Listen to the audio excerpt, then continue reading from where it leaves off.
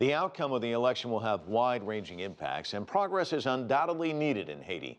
The country's literacy rate is below 50%. More than half of the country is living below the poverty line.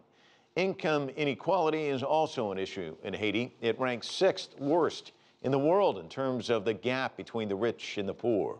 4 in 10 Haitians are unemployed. That number is much higher when factoring in Haitians who are underemployed.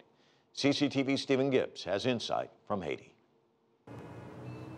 Well, Mike, a bit of a milestone has been passed here because there was plenty of doubt both within Haiti and outside it whether a significant election like this one could take place without major problems. But that is precisely what happened.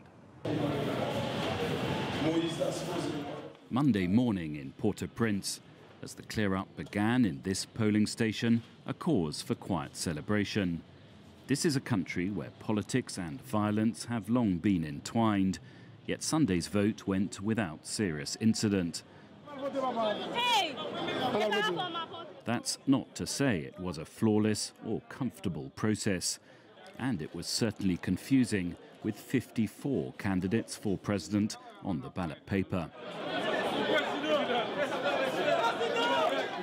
So who might finally take over from the sitting president, Michel Martelly, in what would be only the second peaceful transfer of power in Haiti's history? One apparent front-runner is Jude Celestin, here being greeted by the US-based rapper Wyclef Jean. Celestin is politically to the left of Martelly. Another possible successor is entrepreneur banana farmer Jovenel Moïse. Like other presidential candidates in the Americas, he says his main selling point is that he's not a politician. What do you bring to Haiti's politics as a businessman rather than as a professional politician? But I'm an entrepreneur. It's really important to know in Haiti, all the people do politics because they talk, and it's time to change the country from the blah, blah, blah to action.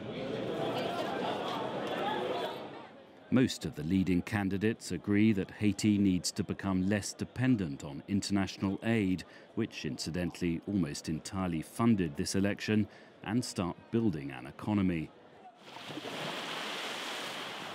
One sector that the current government has been pushing is tourism. Amongst Haiti's many attractions is its spectacular and as yet unspoilt Caribbean coast. Yet a major challenge is the country's chronic infrastructure. Progress on improving that has been painfully slow. And there is a bit of hope in the air here, because if this election, a successful election, represents some sort of political stability, then the ambition is other progress may follow.